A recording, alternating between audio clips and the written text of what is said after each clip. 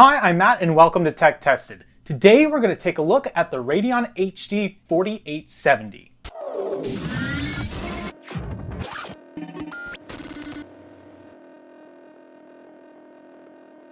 Now before we move on, make sure to hit that like button and subscribe to the channel so you don't miss more content like we are posting today. Now back to the video. The Radeon HD 4870 launched all the way back in 2008 and competed directly with the GTX 260. This was AMD's flagship card and they really had no answer to the GTX 280, so they were forced to compete in the mid-range market. Still, this graphics card did very well against the GTX 260, trading blows with it in most games. Its launch price was also $100 cheaper than the GTX 260, coming in at $300. That made this a really good value for the mid-range market. This was also the first graphics card to sport GDDR5 memory. The original model had 512 megabytes of memory, but the model we're looking at today has 1 gigabyte. That memory is clocked in at 900 megahertz and is running on a 256-bit memory bus. The core clock is set to 750 megahertz, and this GPU is built on the terascale architecture with the 55 nanometer process.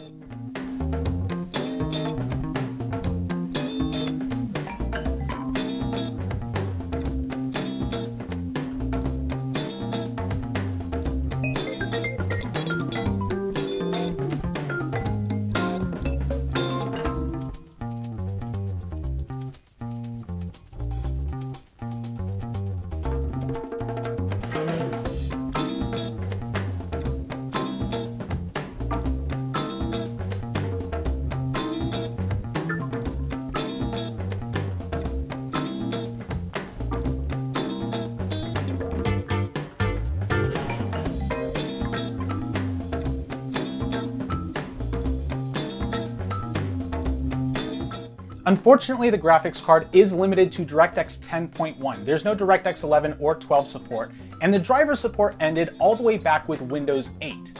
Despite that, the display drivers do actually work with Windows 10, they're just not going to be updated at all. Now the GPU market today is in really bad shape, making this card even more expensive than it ever really should be. Most of the listings I found for this card are going between $25 and $50 on eBay, and that's pretty expensive for a card that's this old. Still, you guys probably want to know how it performs in games, so I ran a couple benchmarks. We paired the HD 4870 with an i5 4690K and 16 gigabytes of DDR3 memory running at 1600 megahertz. First up, we have Unigine Heaven benchmark running in DirectX 9 mode on the lowest settings possible. At 1080p, we were running 37.5 frames per second. Not ideal by any stretch of the imagination. If we drop the resolution down to 720p, we shoot up to 50 frames per second on average, which is much more reasonable.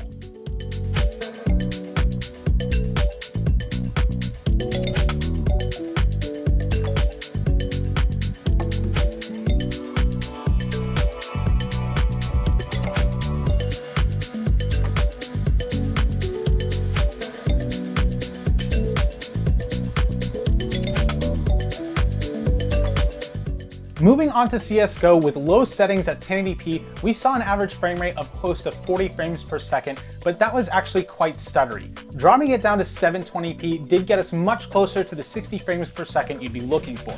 However, that's still not acceptable for competitive gameplay. You definitely want the highest frame rates possible if you're going to be playing competitively in CSGO.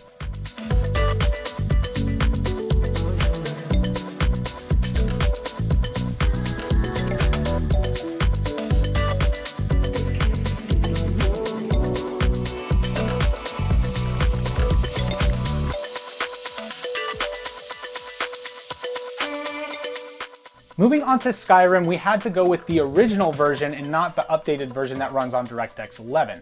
However, we did see a decent frame rate at 1080p with medium settings, going between 40 and 50 frames per second on average. Dropping down to 720p medium, we saw 60 frames per second on average, which is limited by VSync. In this game, I would highly recommend dropping the resolution instead of dropping your in-game play settings, because this game is actually still quite pretty if you keep the graphics details at least at medium.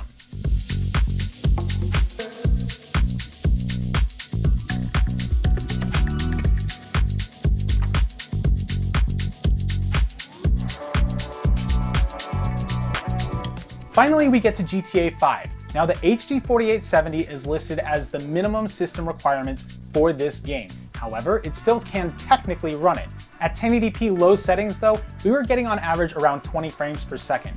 If you drop the resolution down to 720p, we got a better average of about 25 frames per second. Unfortunately, that's still not what I would consider playable.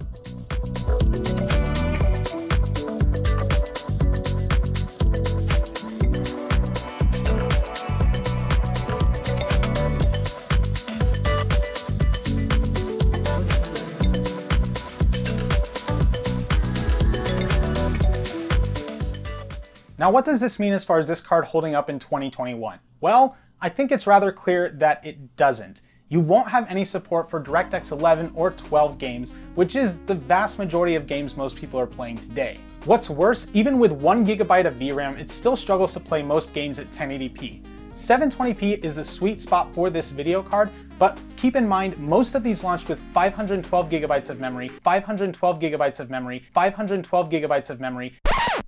Let me be clear, it's 512 megabytes of memory, not gigabytes. I can only imagine what 512 gigabytes of GDDR5 looks like. And don't have the 1 GB that we're working with here. So do I recommend this video card? I'm gonna have to give that a hard no unless you're building a retro PC that's gonna be played at a lower resolution. If you're looking for a stopgap solution till hopefully graphics card prices drop, I would definitely recommend going with the 5800 series, like the 5850 or the 5870, because there you get DirectX 11 support and it is a much better performing graphics card. If you want to know how the HD 5870 performs, we'll post a link to a video we made about that video card. At the end of the day though, the HD 4870 is really not a card you should be considering here in 2021. As always, thanks for watching, and leave a comment down below if you want to see this HD 4870 go head to head with a GTX 260. I have one of those lying on the shelf right behind me.